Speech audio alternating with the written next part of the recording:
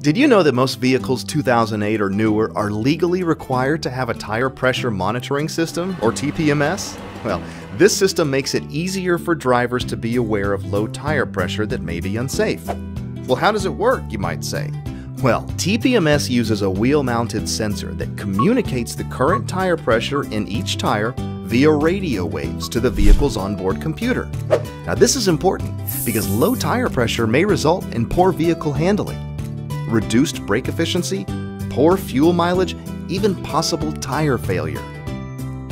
Now, there are two methods used to warn drivers of low tire pressure. And the first one uses a solid amber light to indicate tire pressure has dropped 25% below what the manufacturer recommends, but it does not specify the tire location.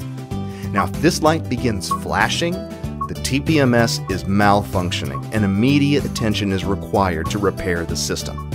The second method features a diagram of a vehicle and shows pressure by each tire location. In a low pressure situation, the diagram indicates which tire is underinflated. Now, do I need to maintain my TPMS system? Oh yes. Tire pressure sensors are powered by tiny little batteries, and when they fail, the sensor itself must be replaced. TPMS sensor valves also wear out, and they may become corroded over time.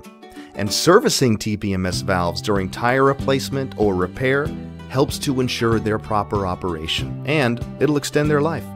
Proper tire inflation not only saves you money through better fuel mileage and longer tire life, it's also vital for safe driving.